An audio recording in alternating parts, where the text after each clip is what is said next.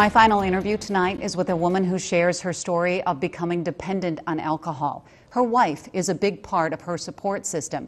And as we've heard time and time again in so many of these stories, beating addiction relies heavily on caring people and their support. First started drinking probably when I was about 13 or 14. And then through my high school years, did some experimenting with drugs.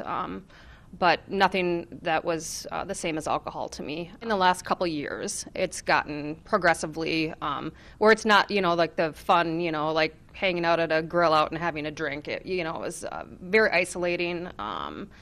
The COVID really was hard for me, so I wasn't able to work. I had a lot of time on my hands. My drinking got to the point where if I picked up any drink, I would pretty much end up in the hospital. Help me with that. Help me understand that. Yeah. I didn't really have an off switch, so I would just drink for days on end, and not having a job, not having that, And nobody to hold you accountable. Right. I mean, really, I have pets and animals, and I do have a wife, but. How did she deal with this? It must have been very hard. Yes. Because it ruins our relationships. Yeah. I mean, we've been through a lot.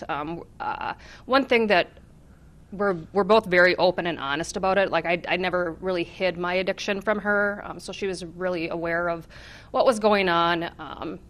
And I think the biggest thing of me, like, coming into recovery was, like, realizing that the alcohol, and that was me medicating myself, and so there was a lot of other stuff that was brought up. And people who love us, they want to help us, and they think that they can be the one. And yeah, and I think that's been really hard for her.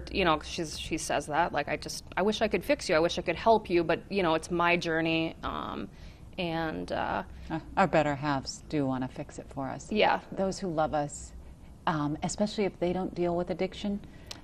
That's the hardest. Mm-hmm. Now with you being sober, mm-hmm. do you have this thankfulness toward her? Do you have this, how has it helped your relationship? Yes, I have. I will be forever grateful for her for supporting me, and it isn't easy. There are days that I struggle. I continue to struggle, and, I have to wake up every day and say, it's a new day, 24 hours at a time. Like, people a lot of times are like, oh, you just get sober. It's not that easy. Like, I literally, when I first came into recovery's happening, it was about 6 months ago. And I thought, like, this is my first treatment. I thought, hey, I can do this. I just stopped drinking, right?